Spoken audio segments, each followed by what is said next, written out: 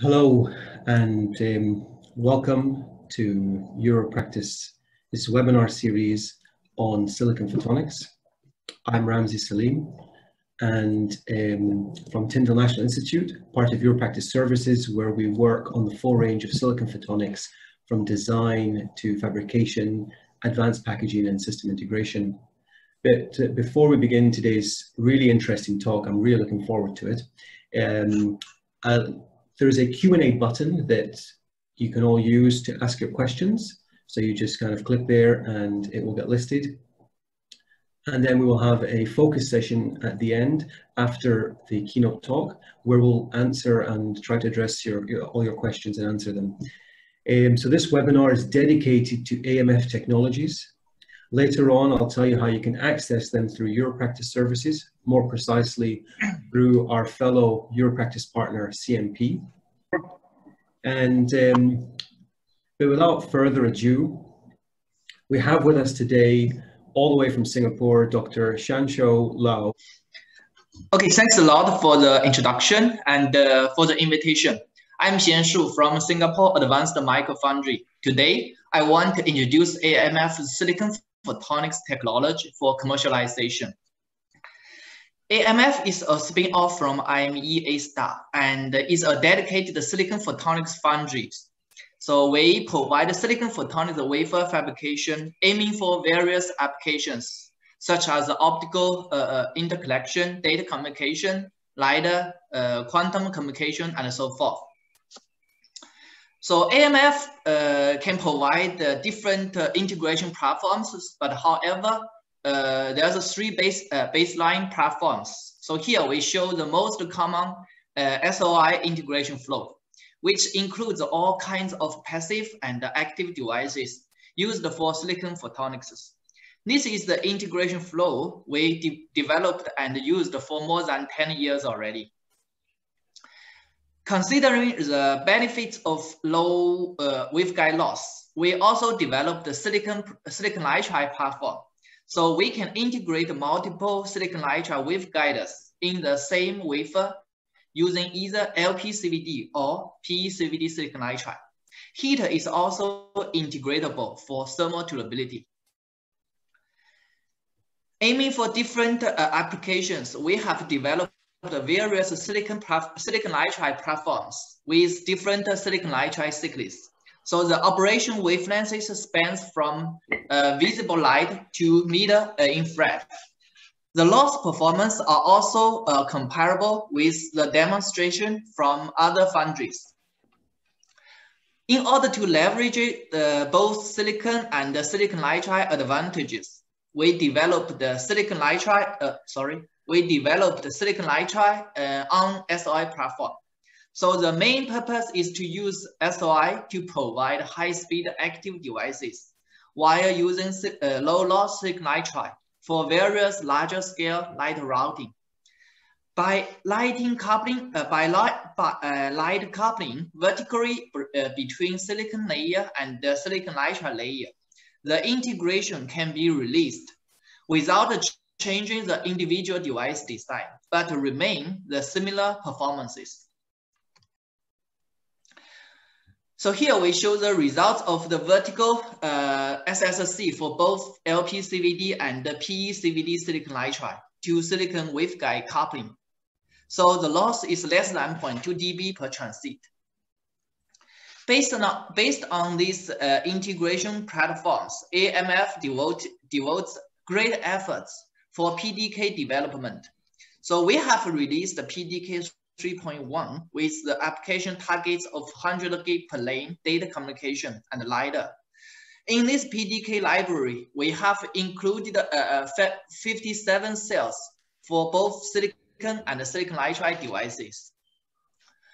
We also collaborate with different PDK vendors for PDK development, including Lucida, Numerical, Mentor, and so forth. For instance, we collaborated with Lucida and developed the AMF PDK library in the IPK environment. As examples, we will show some of the AMF PDK cells along with the performances. For light coupling, we have designed various edge couplers and also grating couplers, especially for our proprietary designed suspended couplers for both O band and C band. The loss could be as low as 1.5 dB per facet with larger alignment tolerance.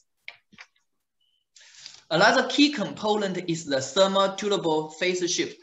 In AMF PDK 3.1, we have two different designs with different performances.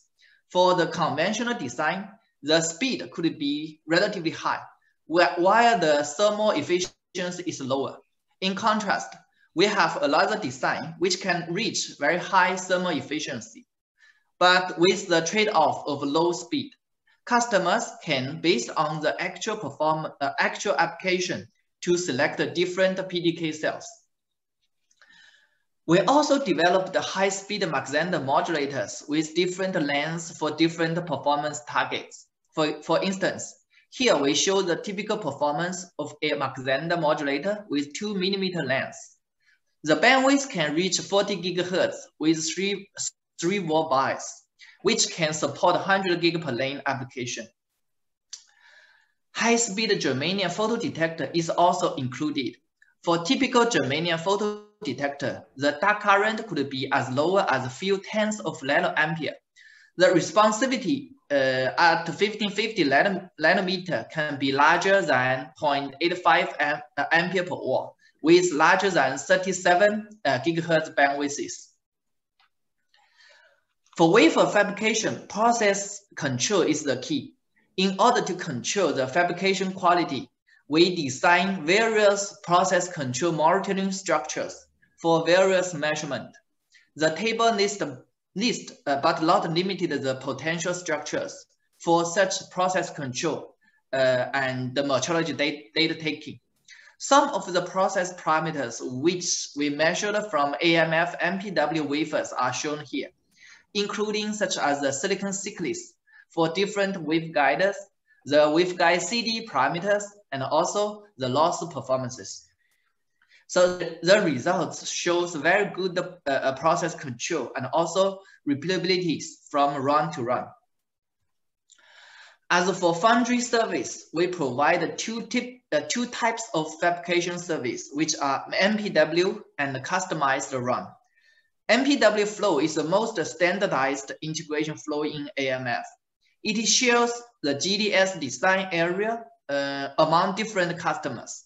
Thus, it is normally has limited process variance in order to fulfill the requirements from various customers.